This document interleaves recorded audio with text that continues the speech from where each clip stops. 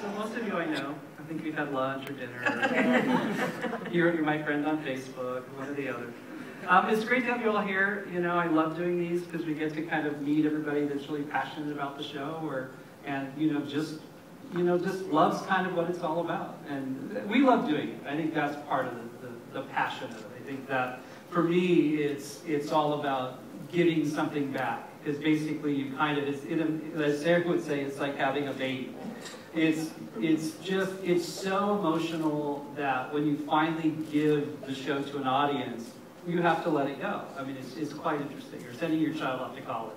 So mine's in like sophomore year now, I think, with everything that we've learned from it. So I brought some crazy stuff, from you guys. How many of you know that I'm crazy? Most of you? You're in the third row, you know I'm pretty crazy. So people say, well, how does it start? Where do you kind of begin all this stuff? That's the actual original sheet music from 1961. It's The World of Color, written by the Sherman Brothers. And Richard Sherman actually came to the opening of the show. Richard's great. He's fantastic.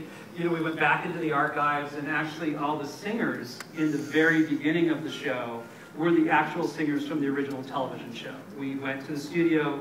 They still have all the original stripes. The stripe is basically just the singing or just the music or just the percussion. Well, we got just the singers and we dropped it in. So what you're hearing is actual recordings from the 1960s.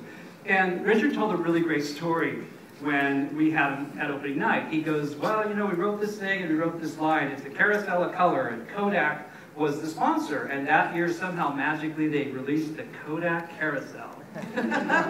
And so basically, that's where they got it from, because basically there was a big sponsor of World of Color at that time. So then I brought some other crazy stuff. This was the best t-shirt, and I told him I was going to do this. So here I go, whee! Because I can't read it from up there. One of our guests put this together, which I thought was fantastic. 20,346 days since the first episode of The Wonderful World of Color. And then my eyesight goes. Sat front row at the World of Color presentation at D23. Did any of you go to that, or I was kind of psycho on stage and around? Oh, 2, yay. A platform the size of a football field, very true about the show. 585 days since groundbreaking. Yikes, that's a scary story.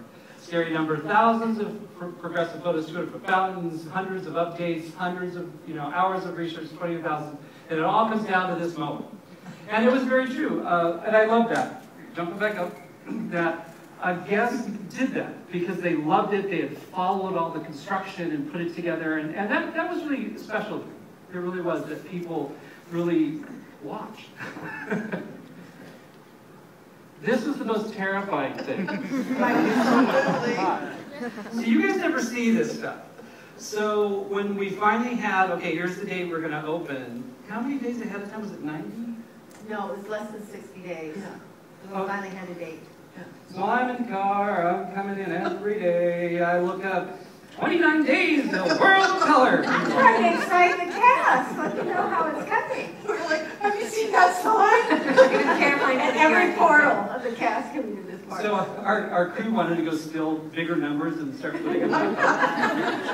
Because it really is, I mean, it was a lot of work. I mean, basically people go, well, what did you do? Well, I gave up all my nights. I literally worked night shifts for about 5-6 months.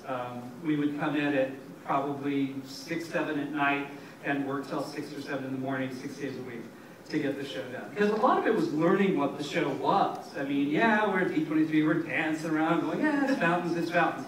When you finally get the fountains, you finally can see what they are. And they're actors to me, and they're performers. So you get to see what the performers do well and what the performers don't do well. So that's why things change when you start. So this was crazy. Now the next piece is really fun for me. This was the internet stuff. Did any of you do any of these? If you are, I'll give you a prize. I mean, these were fantastic. You know, in between takes and stuff, we would basically go search the internet for crazy stuff that was being put on it. We do read it. We have a good time. So those of you who post stuff, we actually do read it. We don't comment on it, but we do read it.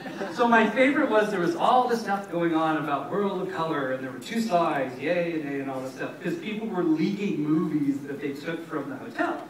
So somebody posted, "Don't judge me so soon." We hadn't even opened yet, which I love. So we love that one. So if you did that, that was great. Then one of our fans named Boy33 did a paper sculpture of the fountain, which was also a really fun artistic one. And then my favorite one was "Little Squirt, rest in peace." And they actually wrote a whole memorial online. There's a whole bunch of stuff on it. It was quite cute.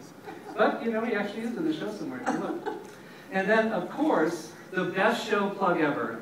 We did not have anything to do with this. The writers of this show did it on their own. So enjoy this little thing. Some of you may have seen it. We're home. It's 10 o'clock. Where have you been? We stayed for the California Adventure Water Show. It was pure Disney magic. So I love it. We're all making phone calls. Yeah, it's funny because those just happened on the road. We had nothing to do with that. We're all shocked going, wow, the writers must love us. So that was a lot of fun.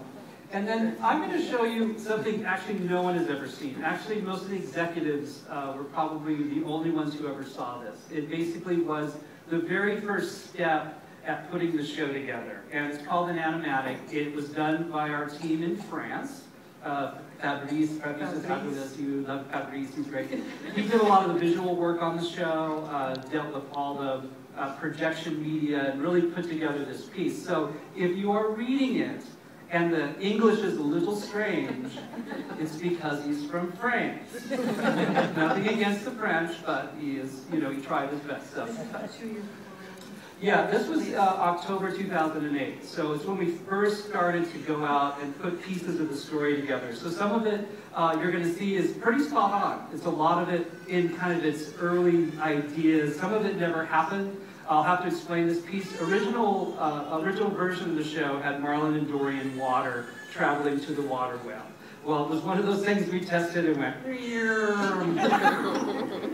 that didn't quite work. It was fun on an animatic, but it never quite paid off in the lagoon. Because people are like, what's that orange thing going? So here we go. Enjoy this little piece. Oh, and one last caveat, you need lights on. But there's a lot of tent music in this. So when you get to Buzz Lightyear, no, it wasn't intended to be in the show, but it's all we had at the time. Because Mark wasn't working on the score yet.